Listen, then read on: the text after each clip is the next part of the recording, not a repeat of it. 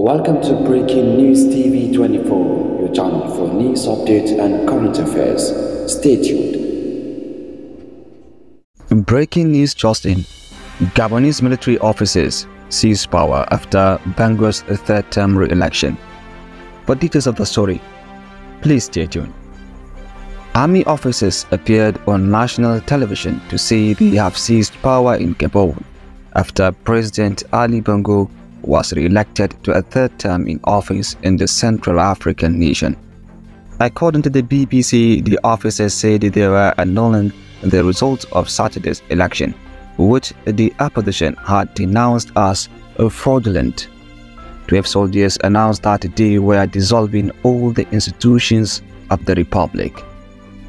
"We have decided to defend peace by putting an end to the current regime," one of the soldiers was quoted as saying on TV channel Gabon 24.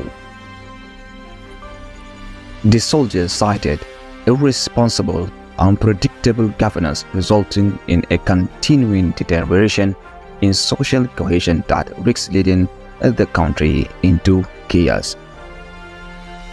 Introducing themselves as members of the Committee of Transition and Restoration of Institutions (CTRI), the soldiers also announced closure of the country's borders.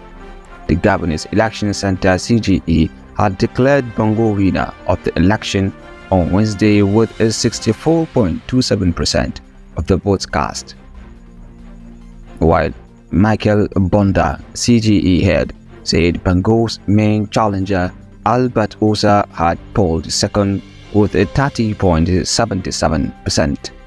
Bongo's team have rejected Osa's allegations of electoral fraud and irregularities. Tensions have been running high in Gabon, with fears of unrest following the presidential and the parliamentary elections. A nighttime nationwide curfew had been imposed and the internet was cut off after the poll. Bongo's overthrow would end his family's 53-year hold on power. He became president when his father Umar died in 2009. Bongo, who is age 64, suffered a stroke in 2018, which sidelined him for almost a year and led to calls for him to step aside. In 2019, there was a coup attempt on Bongo. Soldiers who led the failed purge were sent to prison. Thanks for being with us, and this marks the end of our story at the moment. Don't forget to join us later for more news updates. But before then, we'd like to hear your opinion on this matter. Have a nice time and goodbye.